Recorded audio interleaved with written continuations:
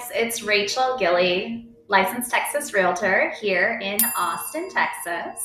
I decided to go ahead and make a video about moving to Austin, and specifically moving to Austin from California.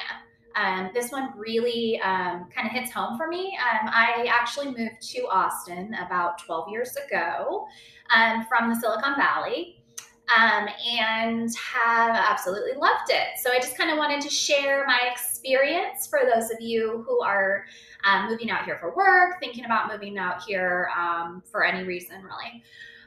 So Austin is known as the tech hub of Texas, and has recently received the name the Silicon Hills. And companies like Tesla has moved its headquarters here, Oracle, Apple has an office here, Google, Facebook, Samsung has a very large office here, and they are working on building a plant just northeast of Austin. And so the list goes on and on with all of the different tech companies that you can find here in Austin. The other question that I get a lot about is, what is the cost of living in Austin? So the cost of living in Austin is not the lowest that it could be, but for a major metro area, it is relatively low in comparison to some of the big cities out there. The average home price in Austin as of the end of 2021, so just recently, is right around $550,000 for the average home in Austin. Whereas like somewhere like Silicon Valley, where I'm from, the average home price right now is about 1.18 million. So almost double what you would, pay for an average home. Something to keep an eye out for though, and really, really make sure that you work with a realtor who will take the time to go over tax rates with you. So property taxes in Austin are higher than they are in California. And they vary quite a bit. I've seen property taxes on homes that I've shown as low as 1%. And especially if you get an ag exemption home, I mean, the taxes are nominal. And then I've shown other homes to clients where the tax rate is 4%. So the difference between those two can make a huge difference in your mortgage. And if you're trying to qualify for a loan, that can be a big deal. So something to keep an eye out for. And that tax rate can vary within a subdivision even. There are some people who pay an extra 1% in the same subdivision. So you wanna really look at that during your home search here in Austin. Also with taxes, Texas does not have a state income tax, so that helps out a lot. So whereas you see a higher property tax rate here, there's no income tax at all. So kind of, helps to balance that out a little bit. Let's see, the weather in Austin. So Austin has a pretty mild climate, relatively speaking. It doesn't really get very cold here. Although the past 2 years we've seen some ice and snow, but it's definitely not the norm. And we average, according to Google, the average right now is about 300 days of sunshine. So pretty much, on board with California as far as days of sunshine. You're going to have plenty of days to hang out outside and enjoy some outdoor activities. As far as activities go, there are tons of opportunities to do lakeside activities. So Lake Austin and Lady Bird Lake run through Austin proper.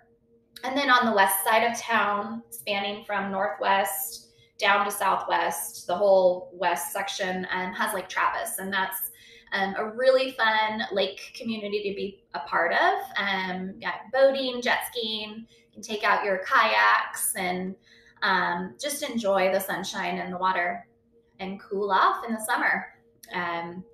With that, there are parks galore. Zilker Park is probably, you know, the biggest, most famous park in Austin. And it's kind of like a Central Park type thing. And they have always got fun stuff going on there. And then all over town, you'll see little pocket parks, lots of opportunities to, you know, read a book in the grass or take your kids to the playground. Lots of time can be spent outdoors.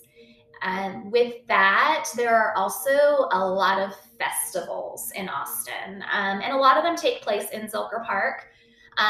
Some of the festivals that come to mind, some of my favorites are South by Southwest, which usually happens in March, and ACL, Austin City Limits.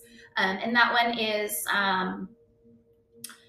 it was one weekend, now it's 2 weekends a year. And so super fun music festivals. You can get out and about and enjoy the sunshine, listen to some music, and have a great time. Along with that, we just recently, in the past couple of years, have had a Major League Soccer team move into Austin. So Austin Football Club is now here, and so that's a fun activity to do. Another sporting event opportunity is F1 or Formula One. And you may be familiar with Formula One racing, and it's, you know, was primarily a European race event, and Austin was the first to get a F1 track. So that's been quite a fun experience to go out and see the races and enjoy that. And they also put on really great concerts during the F1 event. And recently they've started using the track for other festivals and events throughout the year as well.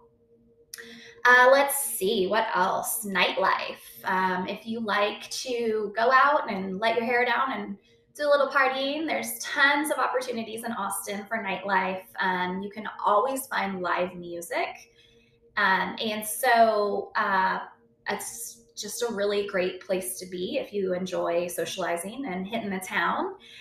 There's some pockets in downtown Austin where you can find streets that just have rows of bars and live music. And then there's the Domain area, Rock Rose District. They have kind of been an up-and-coming nightlife spot with tons of restaurants and high-end nightclubs that you can check out, do a little dancing, and have some fun on the weekends. Let's see, what else? Austin is super dog friendly.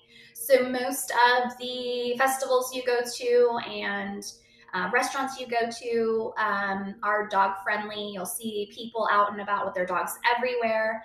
And Austin also embraces a very artistic culture. So Austin's motto is "Keep Austin Weird," and so that's a big part of our whole culture here, is just, you know, embracing individuality. And anyway, that's just a real general overview of just some highlights of Austin. If you're moving from California or moving from anywhere, I would love to answer more questions for you.